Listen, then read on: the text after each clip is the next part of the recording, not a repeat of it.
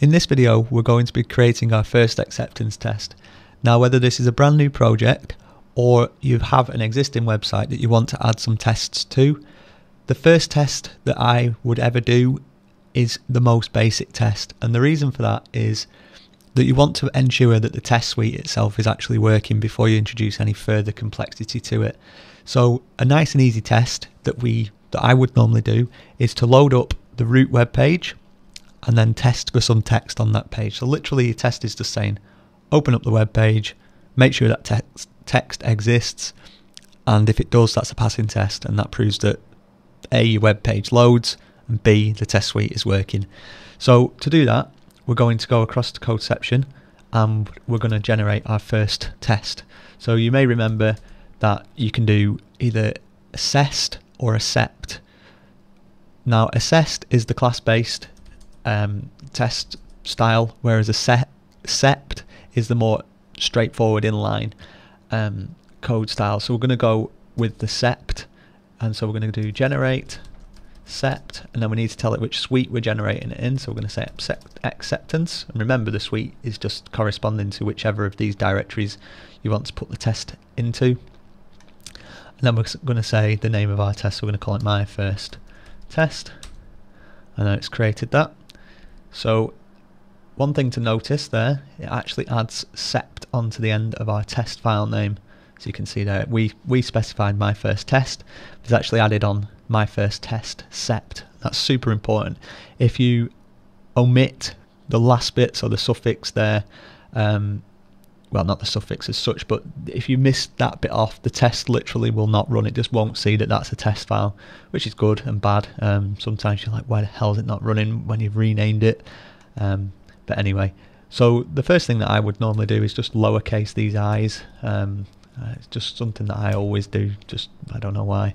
So it generates as our basic test, and we're just going to change that to say I want to open up the root web page and see the text. Ooh, text hello. Great. So to actually oh, Mr. Bracket there.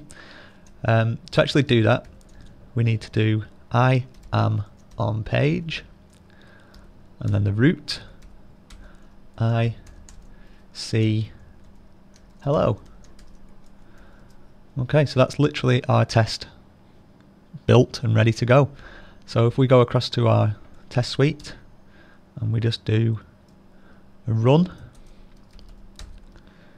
we can see that we've got a failing test. Now this is interesting because you would think that that's a valid test, but let's have a look at what it's telling us. So it's failed to open up the root web page and see the text hello.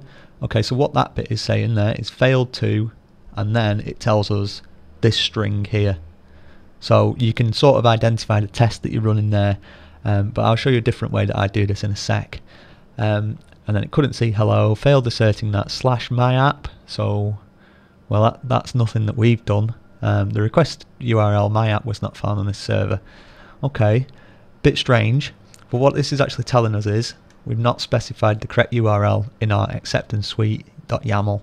So we need to go in here and we need to actually put in what our web page is called. So in our case it's Codeception is awesome.dev, and then actually important, we need to put in this app underscore, and then in our case it's codecept.php. So now that that's all set up, let's double check that we've got that. Yep. Okay, and then let's try rerunning that. Okay, interesting, another error. So what's this saying?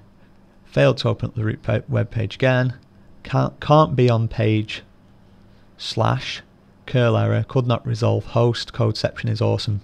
Okay, another strange one. But what this is telling us is that effectively the server where this is running, so the local server, can't resolve the host Codeception is awesome.dev to an IP address, so it can't figure out what that address should be. So even though again we're doing a Codeception test, this is actually something unrelated. What we need to do is go into the host file and make sure that we've got in here an IP address that maps back to that domain name. So let's just put in here Codeception is awesome.dev, escape, :WQ. So that's saved now. Let's try rerunning the tests once more, and this time it passes. So we have our first passing test that's simply looking at the web page to check that file is there. That text is there. And what, as I mentioned, the way that I would normally do this is not actually have the test's name like this. What I do is try and match it up to whatever you're doing. So in our case, we're looking at the home controller because that's the thing that's rendering this. So I would probably go with something. I mean, you can choose your own sort of form factor to whatever sort of standard that you're working to, but what I like to do is either do it to the name of the controller. So I might do something like controller home, or another one might be index. So let's go with index on this one because effectively this is just the root of the web page, and then I'd put this in here and then I'd rename it like this, and this is where you get caught out normally. Okay, so the way that I name my tests, as I mentioned, I don't follow this standard. I would start off like this, 0, and believe me, I have been into the thousands, so I start off like this for a reason. 0001, and then I would call it can see homepage text. Okay, interesting. Let's try it again. So we're in a subdirectory now. This caught me out for ages the first time I did this, and we run it, no test executed, and you're like, well, that's weird because it was working before and all we've done is moved it from the root into a subdirectory. And I used to think, when I first looked at this, I was like, oh, you can't use subdirectories, this is crazy. You can't have everything in the root, it would get super messy like really quickly. So you've got to remember, if you're going to rename stuff, just to make sure that you've added in that extension, and then this should work again now. Excellent. So that is how I do my tests. You can, as I say, choose your structure, but do try and structure it, because if you're anything like me, you will create a ton of tests and it can get really unwieldy really quickly. And the other reason I do it like this, where you've got a numbered test like that, is if we just make this test fail, so let's just add some garbage in there and then rerun the test, we can see straight away that we've got the index and then this number, and I just find it's so much easier just to look for that number as opposed to this string of text. You can go straight across there and just be like, oh yeah, 001.